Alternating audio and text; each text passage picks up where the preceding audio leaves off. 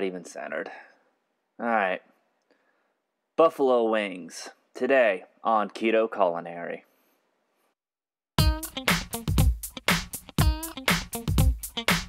Alright, now that we have our wings, we're going to want to go ahead and blot off all the excess moisture we can off of the wings. And I mean off of each and every piece. We want them as dry as possible to ensure a more crispy final product.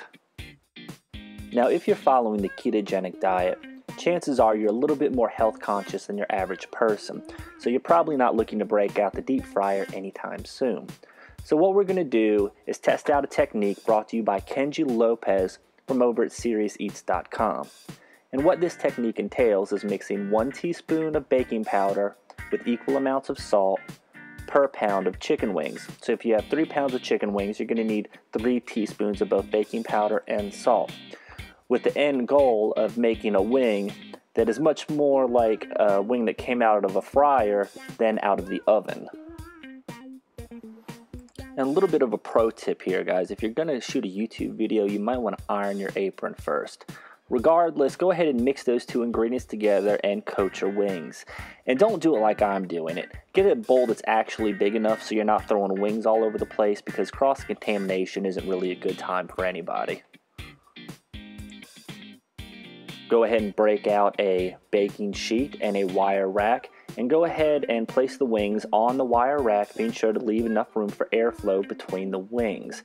We're going to place them in the refrigerator overnight and uncovered.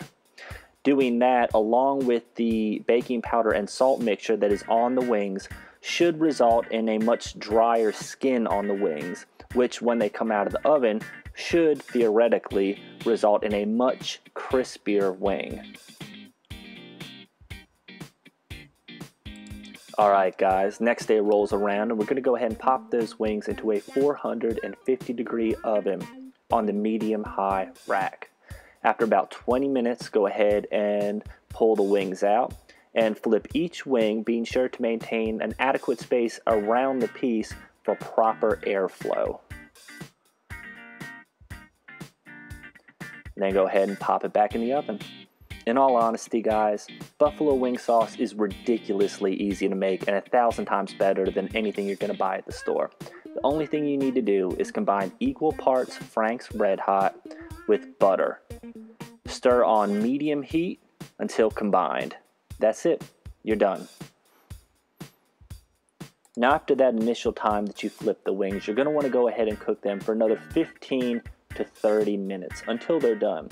Towards the end, flip them a few more times to ensure a more consistent and overall crispy final product. Now, once you pull them out of the oven, go ahead and transfer them to a large bowl and transfer the buffalo sauce into the bowl as well.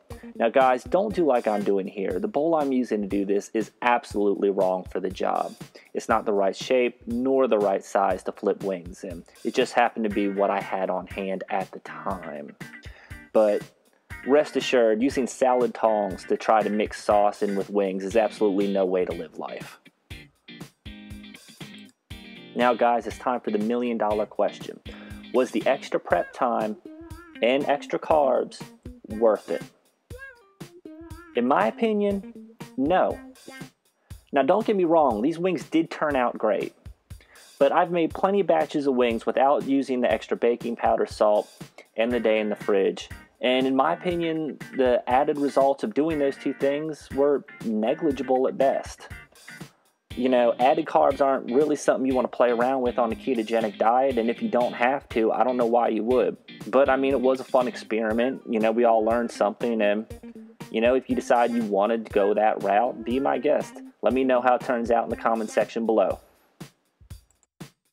And that's pretty much it for this one, guys. I hope you enjoyed the episode. If you did, please be sure to like the video and also subscribe to our channel.